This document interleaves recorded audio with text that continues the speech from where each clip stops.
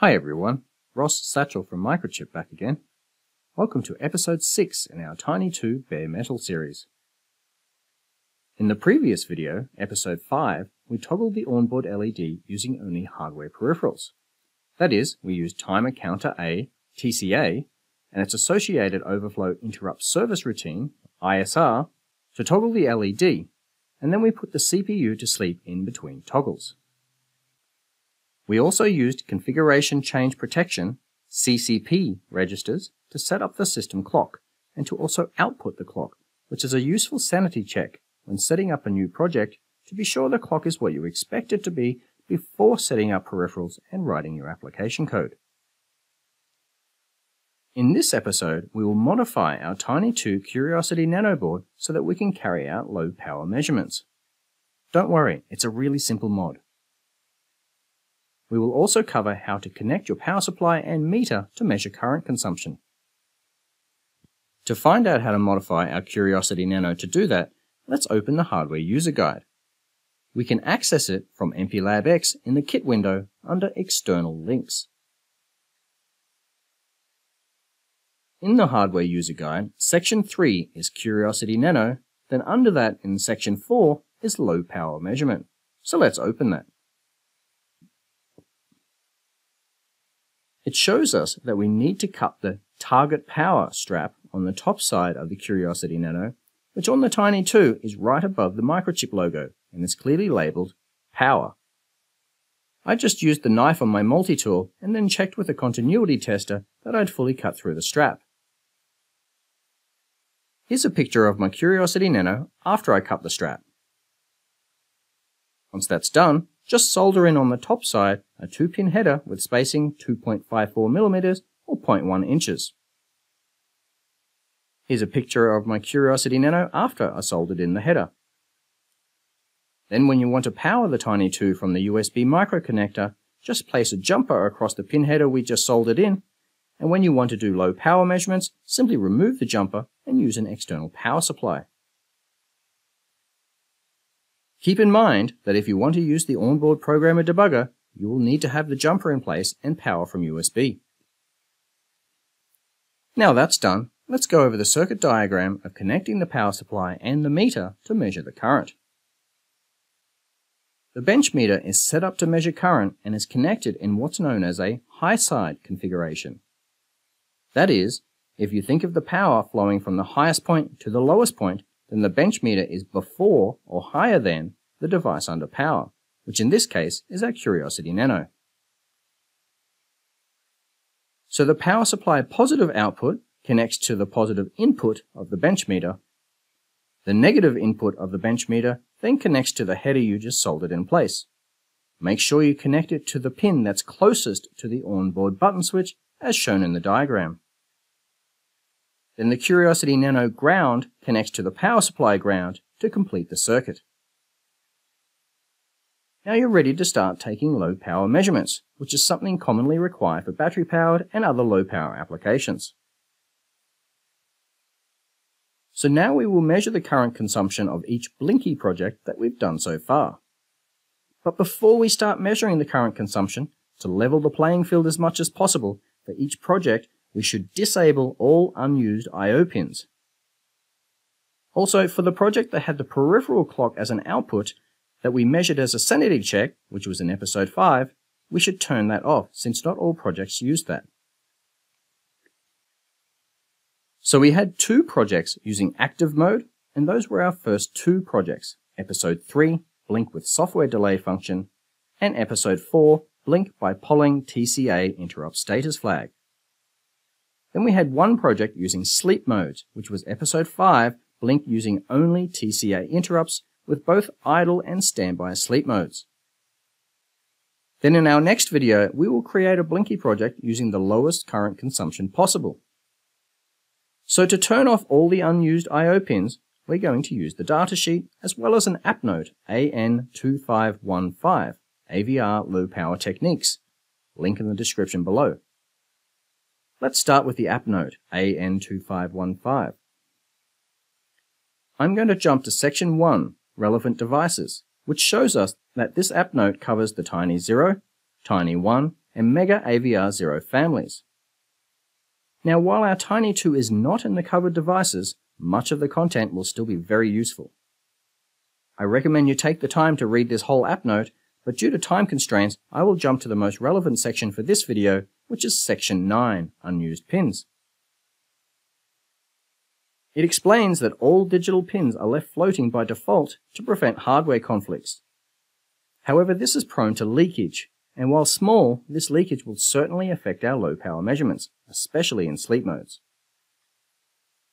It explains that enabling the internal pull-up will minimize this leakage. It goes on to say that we can also disable the digital input buffer to further lower the power consumption, and that both disabling the digital input buffer and enabling the internal pull-up can be done in the pin control N registers for the individual pins. Let's quickly jump to the datasheet to see exactly how to do both of these. Open Section 17, Port I/O Pin Configuration. Now let's jump to the functional description. It tells us that after a reset, all outputs are tri-stated and digital input buffers are enabled regardless of the clock setup.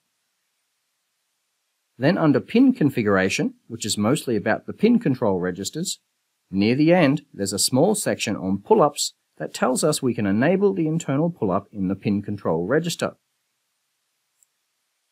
Then right at the end of Pin Configuration, it tells us the digital input buffer for a pin can be disabled by writing the Input Disable setting to ISC, which is the Input Sense Configuration.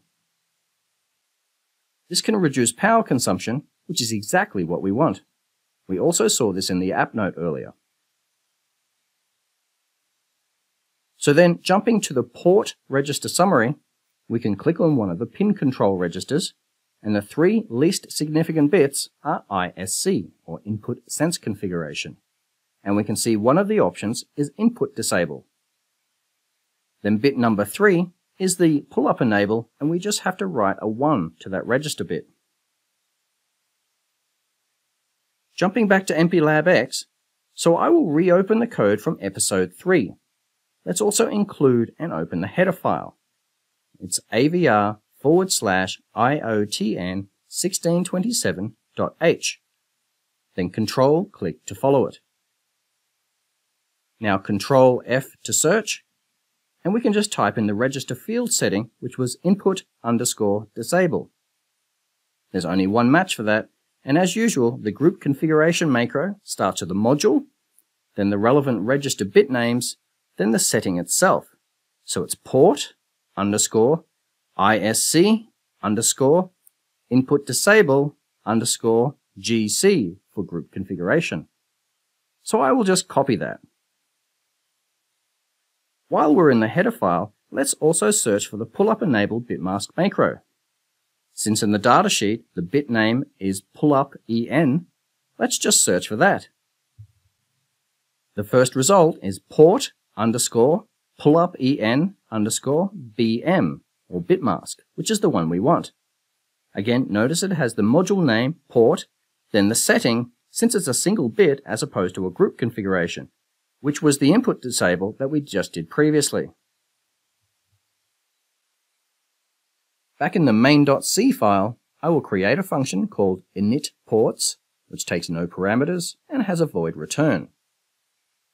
Then I will first move the LED pin PB7 direction register code into my new function, and then I will disable all unused port pins and enable the pull-ups. We have to do individual writes to each pin's pin control register. But how do we know how many pins each port has? Let's jump back to the datasheet to find out. Section 3, I/O multiplexing and considerations. We can see the fifth column in the table has the pin names. So port A has pins 0 to 7, port B has pins 0 to 7, then port C has pins 0 to 5. Back in MPLAB X again, and we can now disable all unused pins. I will start with port A pin 0. So it's port A dot pin 0 control equals, then paste the macro we copied from the header file for the input sense configuration. Then we OR that with the pull-up enabled bitmask macro. Now do that for all pins except for PB7, which is our LED. For the other projects, we will just copy and paste these register writes. I will assume that you can do that on your own. So now that's done, I will go through our previous projects in order to compare the current consumption. Let's start with the project from episode 3, Blink with Delay. I have screen captures of my bench meter here. Now for each of the projects, there will be 2 current levels, one when the LED is on and the other when the LED is off. So for the first, in active mode, Blink with Delay, we have about 1.9 milliamps when the LED is on and about 0.88 milliamps when the LED is off. Now for the second project in active mode, Blink by Polling, which was in episode 4, we have about 2 milliamps when the LED is on and about 0.99 milliamps when the LED is off. Now for the TCA sleep modes, which were both in episode 5. In idle sleep mode, we're using about 1.55 milliamps when the LED is on and about 0.5 milliamps when the LED is off. Then in standby sleep mode, we have about 1.55 milliamps when the LED is on and about 0.5 milliamps when the LED is off. Now to compare those measurements with the specs in the datasheet, let's jump to the datasheet section 33, which is electrical characteristics. Then under that is section 33.5, power consumption. So there's active mode and the different sleep modes. Then the column labeled condition has the oscillator set up. We have been using the 20 MHz oscillator and a prescaler of 6, giving us 3.333333 MHz, which is not on this list, but we can reasonably estimate that our current consumption would be less than what is used at 5 MHz.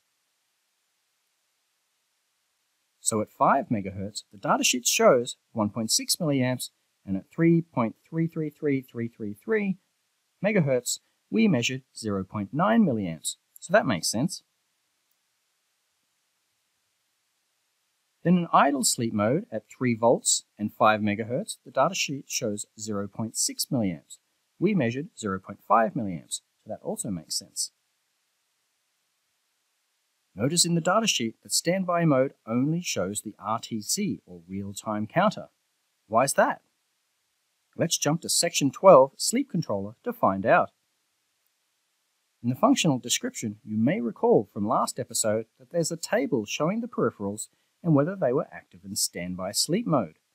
Many peripherals are not, but for those that were available, the user had to set the run standby bit for the peripheral in question.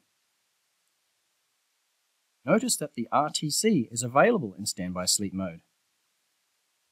Then the periodic interval timer, or PIT, is the only thing available in power down mode, which is the deepest sleep mode available on the Tiny2.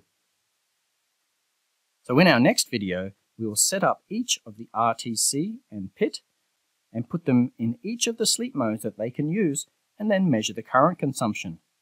Then we will compare the measurements from all of our projects so far. See you in the next video.